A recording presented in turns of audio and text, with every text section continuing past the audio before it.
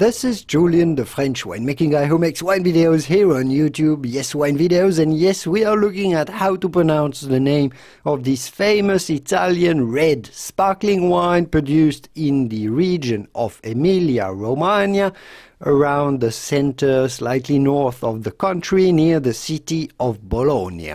We are looking at how to pronounce the name Lambrusco. So there is going to be two different ways to pronounce it. The English sounding normal pronunciation, standard pronunciation for English speaking people, that would be Lambrusco. You still want to insist on the usco part towards the end here, Lambrusco. For the typical Italian pronunciation though, the way the Italians would say it in Italy, in Bologna for example, they would say Lambrusco, Lambrusco. You do note that you have to insist and emphasize on the SC, on the usco.